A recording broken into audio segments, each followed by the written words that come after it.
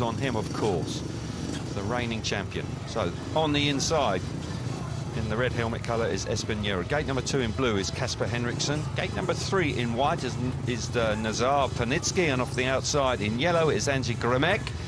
So the inside gate can be an advantage early on here, but once the track settled down, round that outside in the first corner, gate 4 can work pretty tidily as well. Sense the track may just ride a little slick, probably round the inside early doors. Yeah, it's definitely going to be a chase around the curb, lining up for the shortest route for the first few races, I'm absolutely sure. But Espanero ought to be happy with gate 1 in his opening ride. Knows Voyen's very well, won his qualifier here. Yeah, tall man, but nonetheless is gaining valuable experience. Got a silver medal, of course, in the Speedway of Nations 2 in Riga. Here we go then, first time of the night, tapes are up, we're underway. Roaring into the first corner. It's that man off the outside, but gate number 2, and all of a sudden it's Henriksen who really did come on strong. Engorge off with that final position. He came 4th there. He's made a smashing start from gate number 2, firing himself to the front. Coming through into second place is Anže Grmek. And Panitsky there in 3rd place as well, but Henriksen looking good in front. Yeah, Panitsky actually quite forceful there, but looks like Espanero's got back underneath him. Yes, he has, for a vital point in his opening ride, but this one all about Kasper Henriksen. Worked hard on that opening lap, opening first 2 corners, got himself in front. I think in these early heats, actually, to come off gate 4 and grab yourself 2 points, Grmek will be happy with that. Yeah, good effort there from Grmek, but no question that Henriksen has hit the front here, made a smashing start from gate number 2, has pulled further and further away the longer the race has gone on, through the last corner, and starts in fine style. Comfortable win there. So heat number 8, we'll see each rider completing 2 rides this evening. The second block of races coming to a conclusion. Riders just beginning to settle down on the start line. Off the inside in red is Anže Grmek.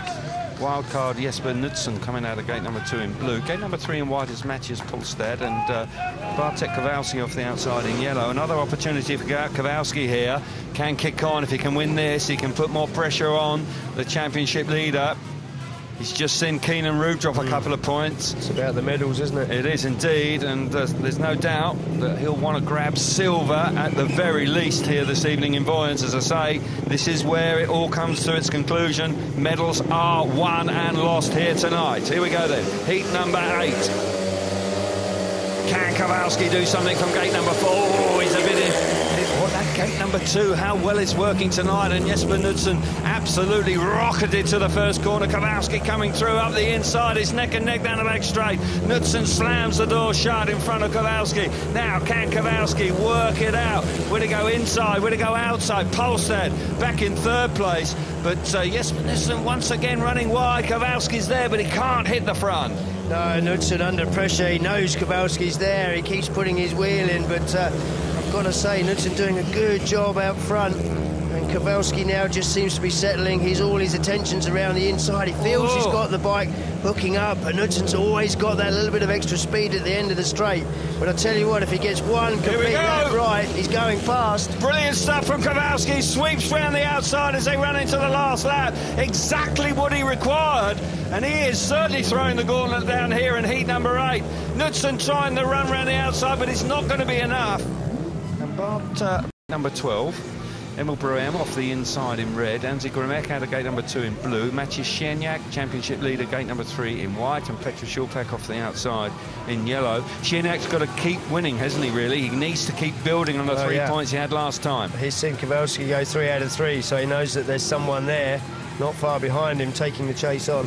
Indeed he is. So pressure on. Never easy to get over the line when you want to win a World Championship, no matter how well you've been going. Here we go then. Takes up. Wow. I'll tell you what, he's got his clutch hand now, because he jumps out of gate number 3. Round the outside is Šulpak, but a terrific start from the world champion Maciej Szczeniak. He's got that first race out of his system, and he's back to his best now. Šulpak's in 2nd place. Up the inside now is Grmek coming through into 3rd, but Szczeniak in a class of his own here. Yeah, we're seeing normal service resumed. His 2nd ride, and now this ride. Perfect starts, perfect race lines, bikes hooking up, an absolute treat. Šulpak's got absolutely no answer for him, leaving him literally in the dust. And yeah, he looks every bit the series leader that he is right now.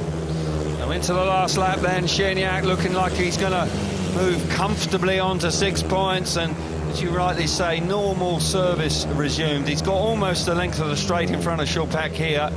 Bit of a battle for second and third, but Cherniak wins comfortably. Schulpak back in second place, and everybody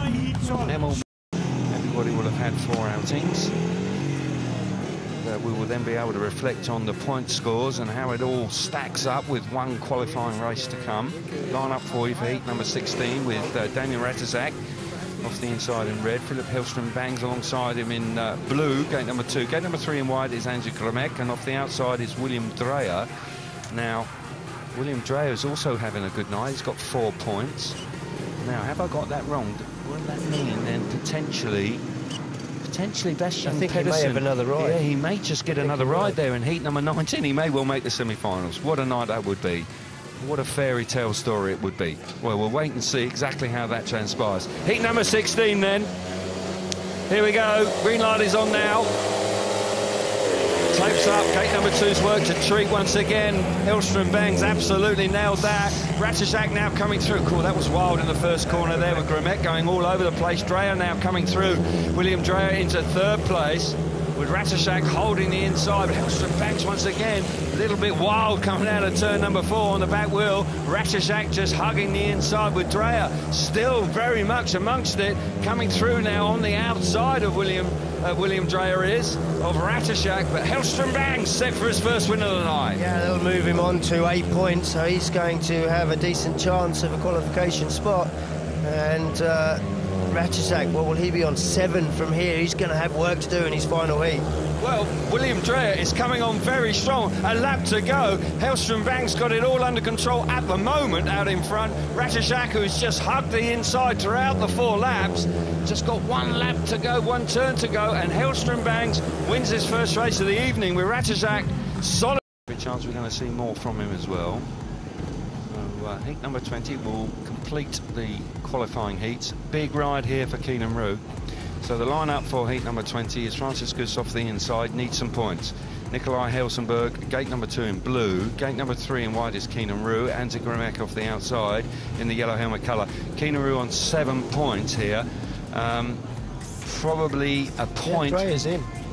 Yeah, Dreyer looking good for a semi-final berth. So that's encouraging for him.